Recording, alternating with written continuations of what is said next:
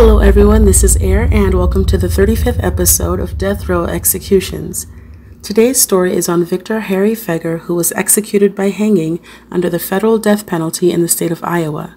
Before I begin, I would like to give a huge shout out to 4 new patrons on my Patreon, Donna, Jill, Jel, and Didi. Thank you guys so much for supporting me and this channel. And also a big thank you to all of my new subscribers. We are at 20K. Yay! I appreciate each and every one of you. Thank you for interacting with the channel and for being kind in the comments and showing love to the ones who open up about very serious and personal topics related to their own lives.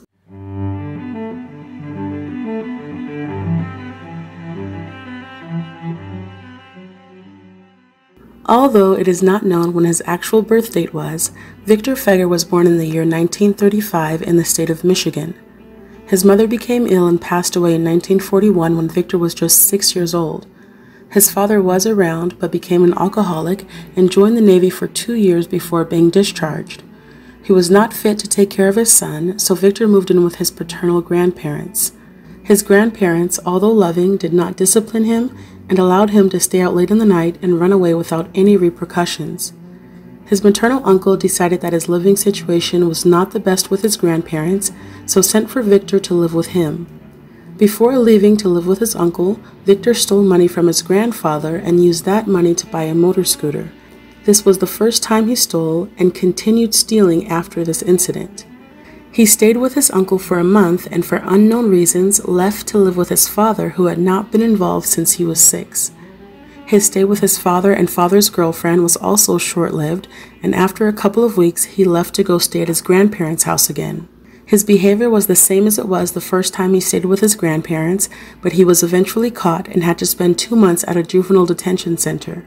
While trying to decide where to live, his caseworker thought the best living situation for Victor would be with his uncle he previously lived with, but his uncle had turned him away because he said his growing family was too large to accommodate Victor. Not liking the living conditions of his grandparents or father, they decided it was best for him to stay with one of his aunts in Lansing, Michigan. He refused to go to school and was subsequently sent to a boys' home. While in the boys' home, he fell ill with tuberculosis and had to be hospitalized for 9 months. After his hospitalization, he returned to the boys' home. 5 years after his first stint in juvie, and now 16 years old, Victor was finally released from the boys' home but quickly got into trouble. It was May and Victor was sent to the Michigan State Prison at Jackson for breaking and entering along with hijacking a car. He did not serve his full sentence and was paroled in August 1955 at the age of 20 with having spent only 4 years in prison. Upon his release, he was put on probation and went to live with a different uncle. This uncle was not allowed to give any money to Victor if asked, so instead he gave money to Victor's probation officer, who in turn gave a $40 allowance to Victor every week. Not being able to keep on the right track, Victor was sent to prison for the second time after being convicted of car theft. He spent a few years in prison before being released on April 14, 1960. He was now 25 years old and tried to obtain honest work for the first time in his life, but he was not able to keep a job for more than a month and eventually became a drifter. On May 3, 1960, he got his first job as a stalker at Kroger's in Galion, Ohio, but kept his job for only 5 days. He made his way to Broadview, Illinois that same month and was able to get a job working in the kitchen at a local restaurant where he stayed for 2 weeks before being fired.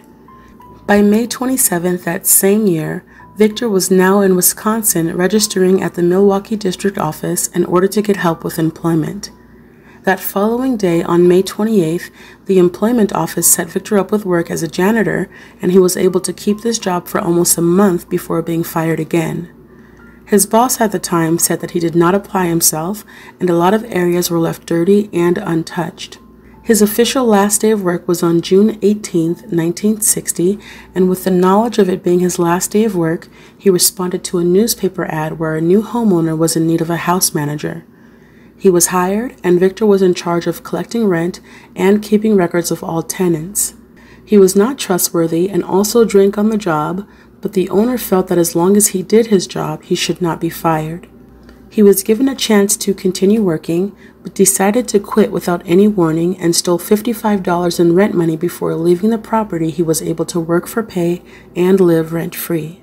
By July 7, 1960, he was off to a new state, but before heading off for his bus ride to Dubuque, Iowa, he purchased a .38 caliber handgun from Becker's Sporting Goods store in Waukesha, Wisconsin for $37. When Victor made it to Dubuque, Iowa, he responded to a newspaper ad for an owner seeking a tenant for a vacant room, so he used a payphone to call her and arrived at 1004 Bluff Street.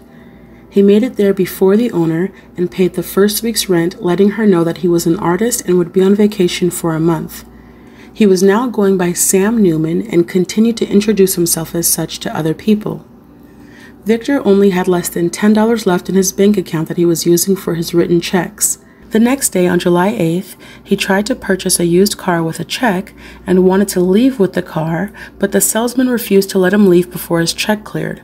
The salesman was also suspicious that the checks had the last name Feguer, but he was going by Newman.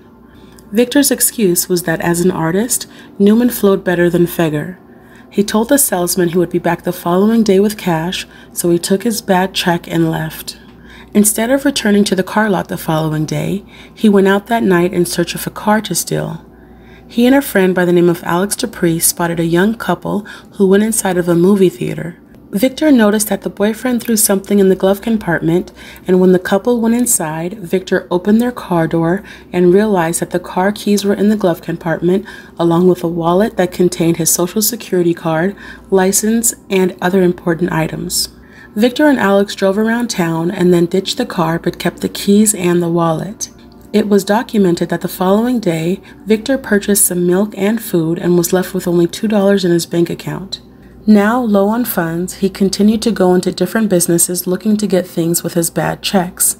Some stores turned him away, but with the bad checks, he was able to purchase shoes, a suit, a radio, and a battery. The next day, on July 11th, after purchasing his $40 suit, he and his friend Alex hatched a plan to obtain some morphine and Demerol. They knew a general practitioner would have some on him, so they walked to a local drugstore, opened the yellow pages, and called the first doctor they saw, which was Dr. Edward Bartels, a 34-year-old Navy veteran who was well respected in the community. They went to a payphone and called Dr. Bartels, but his wife Ruth answered the phone. He dropped the Sam Newman name and referred to himself as Mr. Ed Stevens. Ruth handed the phone to her husband, and Victor cried out, "My wife is sick, critically ill. We need help right away, as soon as you can get here." He then proceeded to tell the doctor that his wife just had surgery, was in a lot of pain, and in need of Demerol, which was prescribed to her, but something happened to the medication. Victor gave the address 1134 Locust Street, although he was staying at 1004 Bluff Street. It was around 7 o'clock at night, and Dr. Bartels let his wife know that there was a house call and he would be gone for a while. He left Ruth a note that said Ed Stevens and wrote the address he would be going to. He grabbed all of his medical supplies, got inside of his 1959 Nash Rambler, and headed for 1134 Locust Street by 7:30 p.m. When Dr. Bartels arrived, Victor was outside waiting and informed him that he and his wife were visiting friends when she fell ill and returned home. He asked Dr. Bartels if he could ride with him to his house, and he agreed. They drove to 1004 Bluff Street and made it to Victor's room that was stationed on the second floor. Once inside of the apartment, they made their way to where his wife was, but to Dr. Bartels' surprise, it was Alex Dupree laying in the bed pretending to be the sick wife. Victor then pulled out his .38 caliber gun he had purchased back in Wisconsin and forced Dr. Bartels to get in his car and start driving. The three of them got in the car while Dr. Bartels began driving east of Dubuque. He left his blinkers on, and once Victor noticed this, he threatened to kill the doctor if he did anything else that was suspicious while on their drive. Dr. Bartels began sweating and getting anxiety, and also asked Victor multiple times if he was going to be killed, but did not get a response.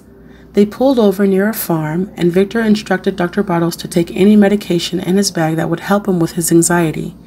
He followed those instructions and then began driving again. Victor later said that he intended to kill him there, but it was not the best location to leave the body. Just a mile after he began driving, they spotted a lot of trees, so decided to pull over. After parking the car, they hopped a fence, walked through a cornfield and made it to a wooded area. Victor tied Dr. Bartels up and let him know that he would leave him there and later call his wife and the cops, informing them of his location. While they were talking, Alex grabbed the gun that Victor left in the car, walked back, and fatally shot Dr. Bartels in the back of the ear. Both men moved his body deeper into the woods, took his wallet, returned to Dr. Bartels' car, and headed back to Dubuque. Victor and Alex stopped and had drinks on the way, and then made it back to their room they were renting and packed their belongings. After leaving, they stopped at a payphone, and by this time it was around 10 o'clock at night. Victor got out of the car and phoned Dr. Bartels' wife, Ruth, let her know that he was Ed Stevens and that her husband was still helping his wife, who was very ill and would most likely have to stay the night while they called for a specialist. Victor hung up the phone and drove off with Alex. Shortly after driving off, Victor fatally shot his friend Alex, put him in the trunk, and then drove to a nearby river. He dumped the body along with other bloody clothing items that would be considered evidence. He got back into Dr. Bartels' car and headed for Chicago, Illinois. The following day, on June 12th, Ruth Bartels had still not heard from her husband, and she also received an anonymous call from a man telling her that her husband was dead. She phoned the police, who quickly traced Dr. Bartels' last known location. Multiple witnesses came forward describing a man with a stethoscope looking scared for his life as he was walking with a man wearing thick glasses. Another witness who lived in the same triplex as Victor told the police that they left the house at around 8 o'clock and got into a bluish-gray car before driving off. Police then got another tip that the man with the glasses was spotted at Holscher's pharmacy using a payphone. That is when police were able to recover Victor's thumbprint that was on the opposite page of Dr. Bartels' information in the directory. While the investigation was going on, Victor made a pit stop in Gary, Indiana, and stayed at a hotel using the name J.C. Austin. That same night, police entered Victor's old room at 1004 Bluff Street and found identification from the Wisconsin Employment Office that had Victor's real name on it, and they also found evidence that made them believe he had multiple aliases. On July 13th, Victor went to a used car lot in Gary, Indiana, and introduced himself as none other than Dr. Bartels. He had Dr. Bartels' identification, along with his car registration, and told the car salesman helping him that he wanted to trade his car for a less expensive one and get some cash back in return. Victor was missing the title of the car, and the salesman later said that Victor spent time looking for it. After some time, he suggested that Victor call his wife to mail the title so they could make the deal. Unable to find it, Victor left the car lot. Victor was spotted a few days later in multiple stores buying things with checks that belonged to Dr. Bartels. He would walk in stores with the doctor's stethoscope around his neck and use his identification as well. He stopped at the Gary service station 3 times and purchased clothing from Penny's. The last store he attempted to purchase something from was at the Bush Jewelry Company. He asked the manager for a blank check to buy an $80 watch, but left after filling the check out when the manager told him he could get the watch in a few days when the check cleared. The manager later said that he did not believe he was a doctor with his dirty appearance, and he knew that the address he gave was a fake address. Victor then met up with a man he met randomly in the street by the name of Jack Horde Hale. Jack was a convicted felon who stayed with Victor for the next few days while they drank and forged checks to purchase things. He later testified against Victor during trial and said that he knew Victor was in a stolen car but did not care. He hitched a ride with Victor, so by July 17th they were now in Holland, Michigan. On July 18th they drove to Grand Rapids, Michigan, and while getting gas, Jack bought a newspaper and noticed the headline that mentioned a doctor was missing in Dubuque, Iowa that was last seen with a man by the name of Victor Feguer. Victor told Jack that his real name was Ed Stevens and that his friend was Victor Feguer, and he was the last person with the doctor. He said that they went to the woods, and when he left the two, Dr. Bartels was still alive. Jack initially said that he did not want to be involved in his problems, but Victor convinced him to help him with stealing new plates. Once they stole plates and put them on Dr. Bartels' Nash Rambler, they drove to Birmingham, Alabama. They broke the original plates on the car and also destroyed Dr. Bartels' identification cards. They checked into the Ansett Hotel for the night, and the next day on July 20th, they both went to different car dealerships looking to sell Dr. Bartels' car. Victor was eventually caught by the FBI while on one of the lots. A few days after being arrested, the body of Dr. Bartels was found 10 miles east of Dubuque, Iowa, which put him just over the state line of Illinois. While in custody, Victor spoke to the FBI and eventually to his attorneys. He was indicted on August 9, 1960 for kidnapping, but it was a federal crime because he crossed state lines and transported Dr. Bartels from Iowa to Illinois. This federal charge, similar to my story on Carol Chessman, made him eligible for the death penalty. He signed paperwork to not attend the hearing and stopped speaking with anyone who had any further questions about the case. The trial began on March 1, 1961 in Waterloo, Iowa, and during trial, the only thing he said was that he was guilty. His lawyers tried arguing that he was insane, so Victor was examined by psychiatrist Richard Stamm. He concluded that Victor was a schizophrenic with a severe paranoid personality. He made notes that Victor was very intelligent, knew his behavior was abnormal, but was unable to internalize self-control, unable to identify acceptable goals in life, and was emotionally detached from others and experienced hyper-intellectualization. He was found to be sane by the court, and by March 12th, Victor was found guilty and was sentenced to death by hanging. He was sent to a federal prison in Leavenworth, Kansas, and on March 5th, 1963, he was transported to Iowa State Penitentiary at Fort Madison for the actual execution because the previous prison was not set up for executions. He tried to appeal once, but it didn't go through, and although during that time Iowa had experienced a couple of high-profile murders in that state, they refused to reinstate the death penalty and were against it. The governor of Iowa by the name of Harold Hughes phoned former President John F. Kennedy because he was the only one who was able to grant clemency, but Kennedy felt the crime fit the sentence. On March 14th, Victor spent the night with a Catholic priest for a vigil, and after the vigil, he was given a brand new suit for his execution. For his last meal, he requested a single olive, and as he was being taken to the gallows, which was really the prison's workshop, he told the two guards that he wished for the olive to be buried with him in hopes that it would sprout as a sign of peace. It was before sunrise on March 15th, 1963, and Victor made a statement. "Well, John F. Kennedy, if you're going to make any sudden moves, you better be quick about it." They did not hear anything from the White House, so they proceeded with the execution.